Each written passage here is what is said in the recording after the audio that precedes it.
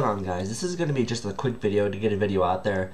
But first off, I will say that I am experiencing sort of a cold right now, so if my voice sounds kind of different, sorry about that. It might not be as easy to hear, but we'll just see how it goes. But the first thing I want to do in this video is go back to my giveaway, because one of my winners just did not claim their prize. I tried to contact them on YouTube and they don't even have a channel anymore, so I don't have an email address, so I'm just going to have to pick another winner. So I'm going to do that live right now on camera.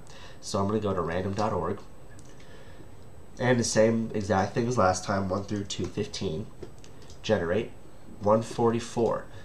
Okay, 10 comments per page, 1, 2, 3, 4, 5, 6, 7, 8, 9, 10.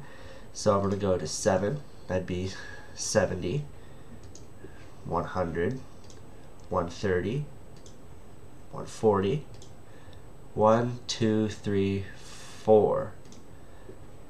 So Tristan34, you are now the winner. So I'll put your name in a little text edit document here. Alright, and I'll be contacting you. Actually, no, you just contact me. I'm sure you'll watch this video. But if I don't hear from you within like a day or two, then I will contact you. But just make sure that you message me right here on YouTube. Just say, I want the Windows version, I want the OS 10 version, and probably within 24 to 48 hours, I can get you a product key, and you'll be fully licensed, and you'll be good to go with this video converter. So that was the giveaway. Like I said in my previous video, congratulations to all the winners. I'm glad I had so many entries. I definitely want to have a giveaway coming up pretty soon, but I can't promise anything. I have a lot of work to do for school and everything, so we'll see how that goes. Now the second update was all about Apple, like iCloud. I am running 10.7.2, and that was sort of a pain. I actually had to reinstall my DSDT. If you don't know what that means, don't really worry about it. It's not hard, but it was just something that I've never had to do before. So my system just refused to boot. I was kind of like thrown. I just didn't know what to do. So I just started trying stuff, and eventually I got it to work. But if you're running a Hackintosh, more than likely your iCloud will not work out of the box. You'll go to System Preferences, you'll go to iCloud, and it just won't let you log in. It'll say you have the wrong password, or it'll say that you're just not valid for iCloud, and that's because of your Hackintosh's serial number. It's not an official serial number licensed from Apple, and they actually check that with iCloud, so you can't back up to non-Apple devices.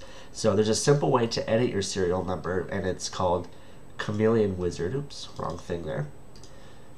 There's a link below right in the description if you want to download this, give this a shot. So just open Chameleon Wizard, and you want to go up to SM BIOS. This is a file located in your extra folder right here, and this tells the system the vendor is Apple, and here's your serial. So you could just do many things right from this, that it just tweaks your system. But little things like that really do make a difference on how all your applications work. So just a simple way to edit your serial number. As you can see, my system, it thinks it's a Mac Pro 5.1. That's the 2011 model. If I go to more info, you can see actually I have it set to mid-2010 here, and it still works.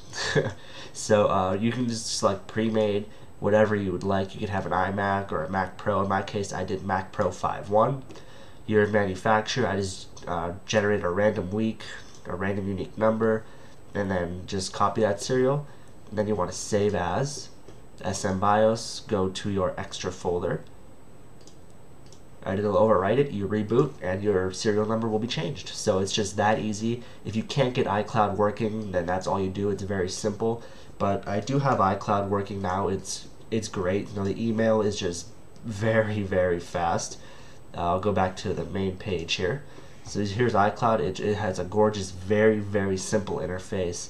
My calendar's been syncing correctly. A lot of people have been problems with mail, but mine's been working perfectly. So maybe for now, I'll probably drop out later. But iCloud is definitely working great. It just does work. I can't wait to get my 4S tomorrow. I just checked my shipping, and it's in Kentucky, so it's pretty awesome. I'll definitely be getting it tomorrow. And I'm going to try to get my unboxing video uploaded tomorrow as well. But I do have work tomorrow, so I'm not sure how that's going to work, but it depends how early they deliver it. So this is just a little update video, some tips. So like I said, let's see here. Tristan34. If you're watching this, just message me with the version you want, and I'll get you a key. And if I don't hear from you within a couple day or two, then I will contact you. So before this video gets any longer, thanks for watching. I'm at CPUKid on Twitter. Go ahead and check out my other content if you're interested. I'll definitely be having more content up in the coming days. Once again, I apologize for my cold, and I look forward to having my iPhone, lots of content there for you guys. So with that said, thanks for watching.